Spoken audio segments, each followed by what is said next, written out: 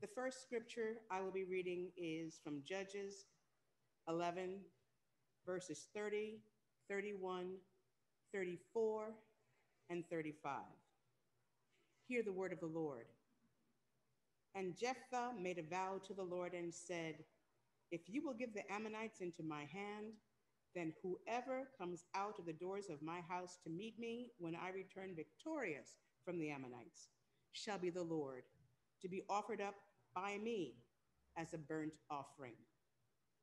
Then Jephthah came to his home at Mizpah, and there was his daughter coming out to meet him with timbrels and with dancing.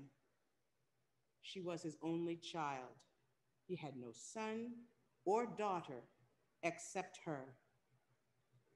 When he saw her, he tore his clothes and said, alas, my daughter, you have brought me very low.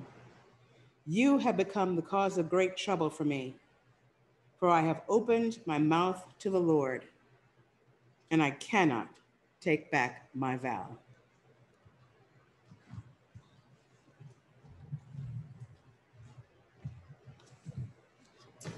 And our second scripture lesson comes from the Gospel of Mark, chapter 6, verses 14 through 29.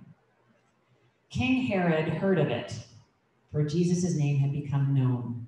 Some were saying, John the Baptizer has been raised from the dead, and for this reason these powers are at work in him. But others said it is Elijah, and others said it is a prophet, like one of the prophets of old. But when Herod heard of it, he said, John, whom I beheaded, has been raised.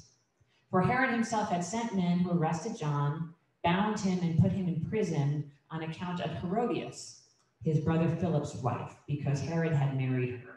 For John had been telling Herod, it is not lawful for you to have your brother's wife. And Herodias had a grudge against him and wanted to kill him. But she could not, for Herod feared John, knowing that he was a righteous and holy man, and he protected him. When he heard him, he was greatly perplexed, and yet he liked to listen to him. But an opportunity came when Herod, on his birthday, gave a banquet for his courtiers and officers and for the leaders of Galilee. When his daughter Herodias came in and danced, she pleased Herod and his guests. And the king said to the girl, ask me for whatever you wish, and I will give it. And he solemnly swore to her, whatever you ask me, I will give you, even half of my kingdom. She went out and said to her mother, what should I ask for? She replied, the head of John the Baptizer. Immediately she rushed back to the king and requested, I want you to give me at once the head of John the Baptist on a platter. The king was deeply grieved, yet out of regard for his oaths and for the guests, he did not want to refuse her. Immediately the king sent a soldier of the guard with orders to bring John's head. He went and beheaded him in the prison, brought his head on a platter, and gave it to the girl. Then the girl gave it to her mother. When his disciples heard about it, they came and took his body and laid it in a tomb. This is the word of the Lord. Thanks be to God. And let us join our hearts in prayer. Gracious God, I pray that the words of my mouth and the meditations of all our hearts might be acceptable in your sight, for you are our rock and our Redeemer. Amen. Integrity, honor, values, ethics, principled leadership. What kind of leader are you in your home, in your workplace, in the community, in your faith community? Do you bend to the whims of popular opinion, or do you take principled stands?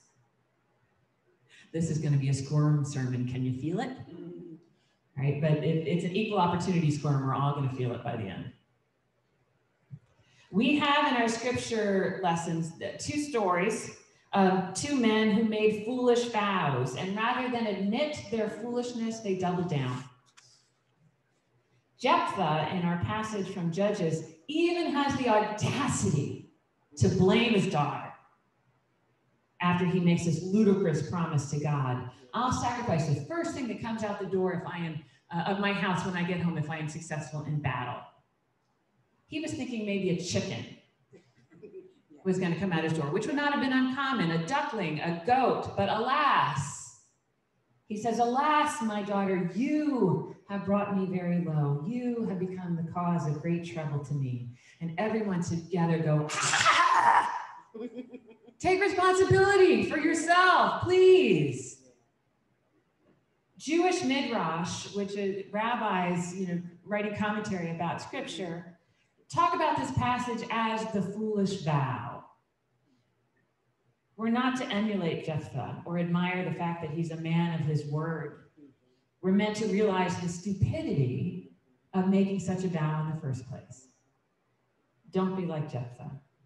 And don't be like Herod Antipas either, who drunkenly, foolishly promises his daughter, I will give you whatever you wish, up to half of my kingdom, to someone who would ask for the head of someone that he admires on a platter.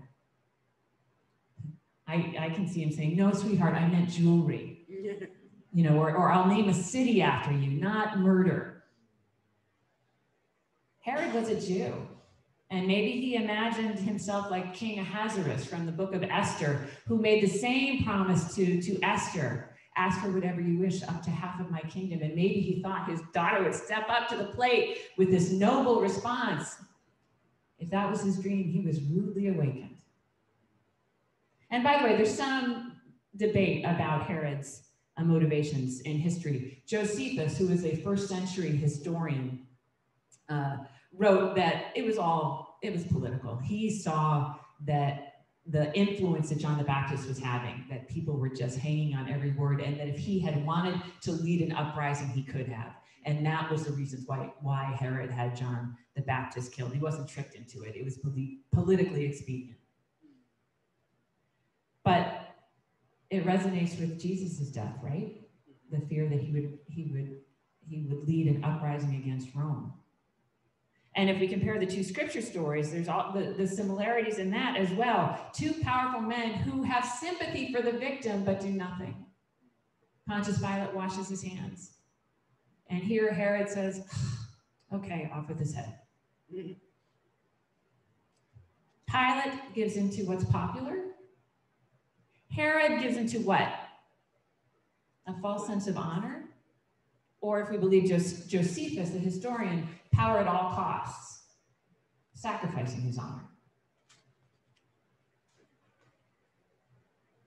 If someone asks for something that goes against your morals, your values, you say no. And that's where I got all of us. Because all of us have done something that haunts us. When we did something that we knew wasn't right, or we didn't do something when we saw something going on and somebody needed to do something and you didn't do it. It's part of being human. Welcome to humanity.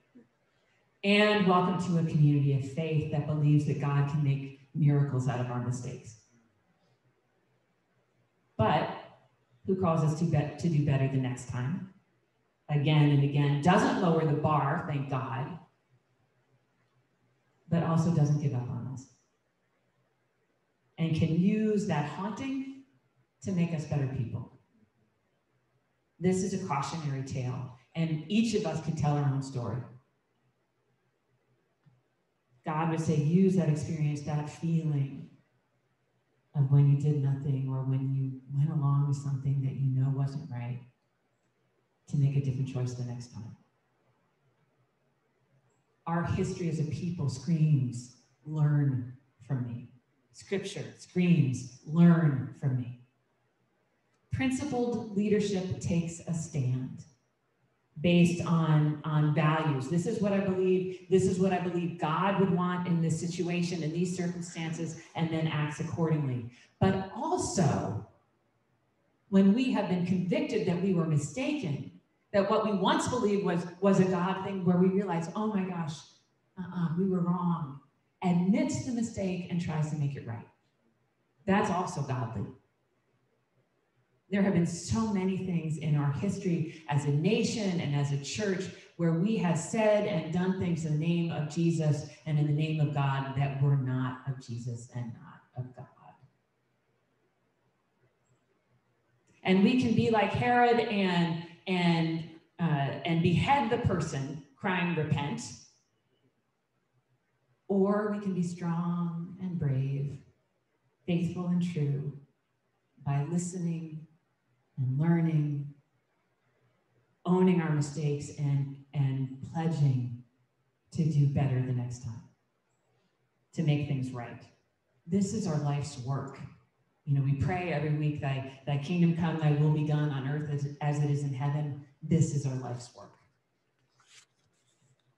And it will take principled leadership. Now, there are many, many examples that in the culture and going on in the world that we could tackle in bringing this to modern day. And I think there are things so much bigger than what I'm going to talk about, but because this is something that we're going to have to muddle through as a church, and the leadership of the church is going to have to do, let's talk about coming back together as we hopefully are coming out of the other side of the pandemic. It was so easy when it was all or nothing, right? We're either all together or we're all home, but now we've got this. How do we do this? To sing with masks or not to sing, to wear a mask, not to wear masks.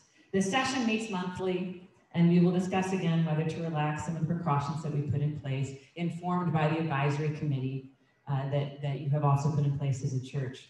But principled leadership makes decisions based on values, not based on what's popular or what will make the most people happy. What are the values in this discussion? Now, I'm going to list some. If you have others, please let me know.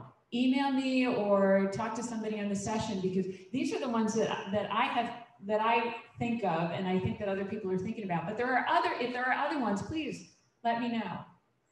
Safety is a value. Inclusion is a value. Can everyone participate? Elderly, infirm, children, families. I think comfort is a value. Tradition is a value. And they're not all weighted the same, right? For me, safety is high, my personal comfort is low on that. So yet they're not all weighted the same. But these are some of the values that we bring to this discussion. I would ask you to think personally for yourself. What are the values that are guiding your opinion about how the church should manage itself during these extraordinary times?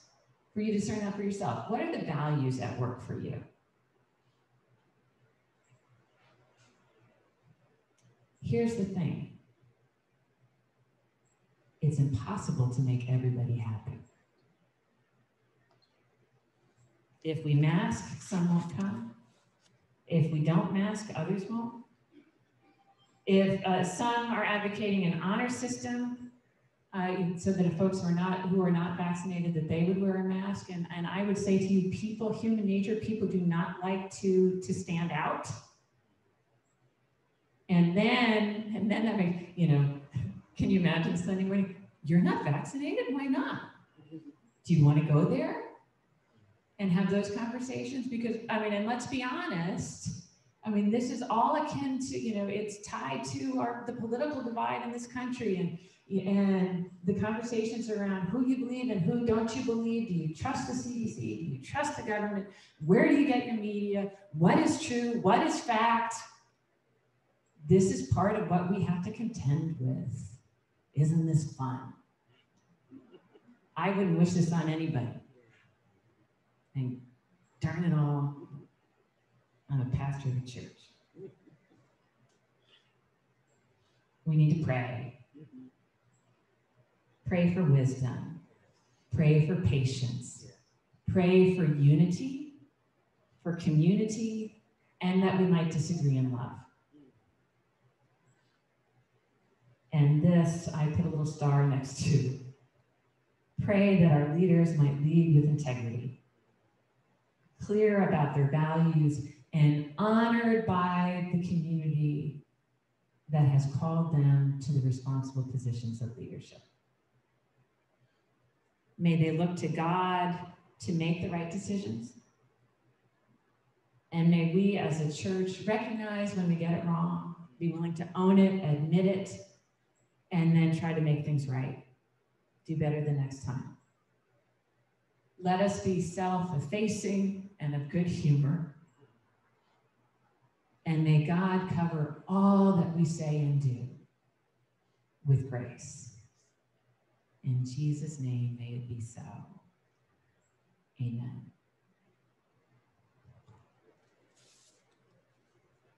You are invited to stand as we affirm our faith through the confession of Belhar. Let us begin. We believe that God wishes to teach the church to do what is good and to seek the right, that the church must therefore stand by people in any form of suffering and need, which implies, among other things, that the church must witness against and strive against any form of injustice, so that justice may roll down like waters and righteousness like an ever-flowing stream. That the church, as the possession of God, must stand where the Lord stands, namely against injustice and with the wronged. That in following Christ, the church must witness against all the powerful and privileged who selfishly seek their own interests and thus control and harm others.